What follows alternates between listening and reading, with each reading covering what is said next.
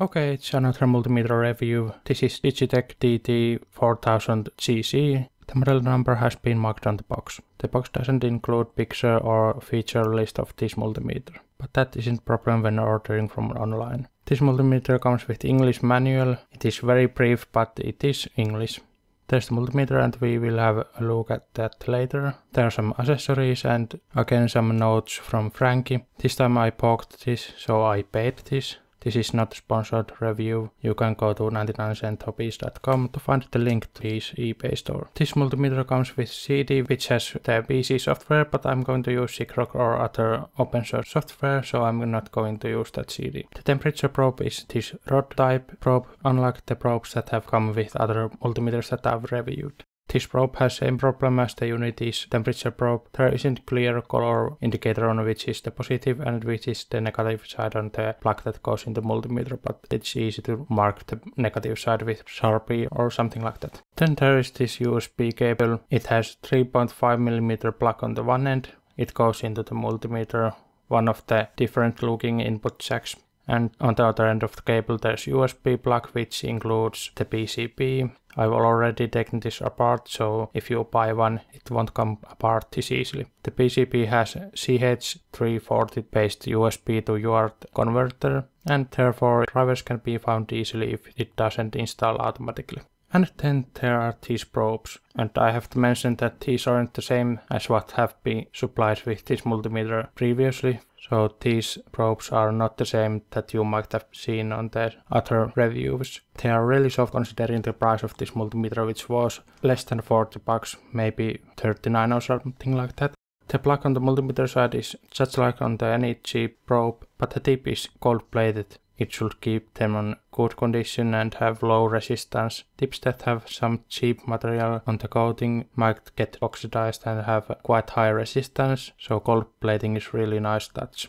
Now let's look at the build quality of the multimeter. First of all, the plastic feels very cheap. It probably won't survive drops like the Fluke or something, but this is cheap multimeter, so nothing that I wouldn't have expected. The stand feels quite weak, but when tested I can rotate the selector switch and push the buttons without tipping the meter over, so I guess that's okay. Now the selector switch can be quite easily rotated to middle of two positions, but by accident that's really unlikely to happen. Another thing about the selector switch is that there are two off positions, one on both ends. That's really nice if one is using this for current measurements, so you don't have to rotate the selector switch all the way around.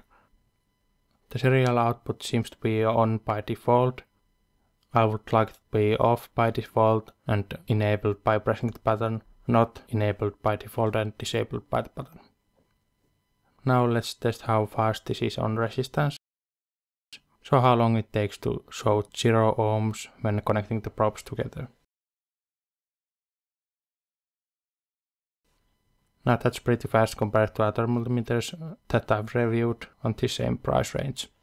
The continuity mode is one of the good things on this multimeter. The probes have the gold plated tips like I said, and the continuity mode is instant. It's not latched, so if you have very fast short it will beep very fast, so you might miss that. Next up is the accuracy and the voltage range. I have the 10 volt and 2.048 volt voltage references. Let's first test the lower one. It settles at 2.046 or 7, so no more than 2 counts off.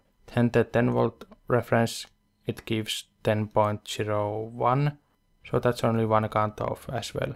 Now the overshoot, which happens when you go from lower range to upper range on auto ranging mode, that does happen. When connecting probes to 10 volt voltage, you can read 15 volts at one point on the display before it goes to 10 volts. So there is some overshoot, and it does happen on the 2.048 volts as well. It's reading 3 point something at one point. Now let's take this multimeter apart. First remove the batteries, and you can see there's metal insert where the screw goes, because if there wasn't the metal insert the battery changing process would wear out the plastic over time. That's really great. and that grating is just pushing the batteries down. Now one thing I don't like is that the battery wires are visible in there. While changing the batteries they might wear off at some point and it would need resoldering. But I think by being careful when changing the batteries that's just fine. Now there are 2 screws on the bottom of the meter. On the back of the meter there's some metal tape and a spring that touches it, so that's preventing some interference from getting into the meter. Not much more there. So let's look at the input section. Or first, there are these metal inserts on the screws that have to be removed when changing this ceramic 10A fuse or this 500 mA glass fuse. So even though you have to take the multimeter apart, change the fuses, the screws aren't going to shake into the plastic. And another thing near the bottom, this second PCB is where the USB cable goes and it is optically isolated from the rest of the circuit. Now the input section. There's the PTC, but not much more. There aren't any MOVs or insulation slots or anything similar. So input protection wise this is very basic meter. And the input jacks are these cheap ones which aren't solid. They're like C-shaped. There's a slot on them. Now what else on the PCB? There's the beeper where you can add blue tag or something to quiet it down. There I can see few trimmer potentiometers which can be used to calibrate the meter.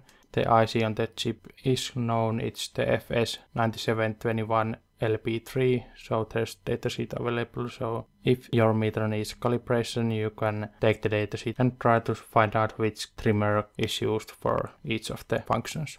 Now let's take the PCB out. So there are 1 screw on there, 2 on the bottom, the 4 screws holding the battery cover, and also 2 more screws that I didn't remember to point out. So let's take those away. There aren't metal inserts because there's no reason for end user to remove the PCB.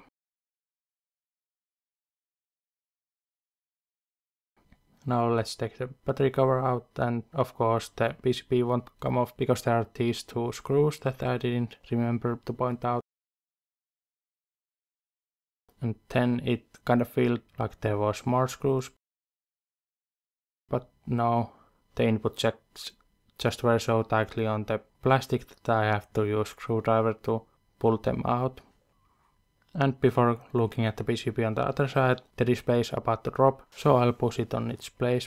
And there's not much to say on the front half of the body. Now the back side of the PCB. There's some flux residue. Soldering quality isn't the best. There are a few solder joints that I would have soldered better. For example, this input jack. On this side there isn't much solder, but on the other side I believe it is soldered quite okay. And this fuse holder, of course that's just 1/4 of the side of the holder, but I would have done that better anyway. So overall this multimeter has nice features, it's quite fast and accurate, but input protection is next to none.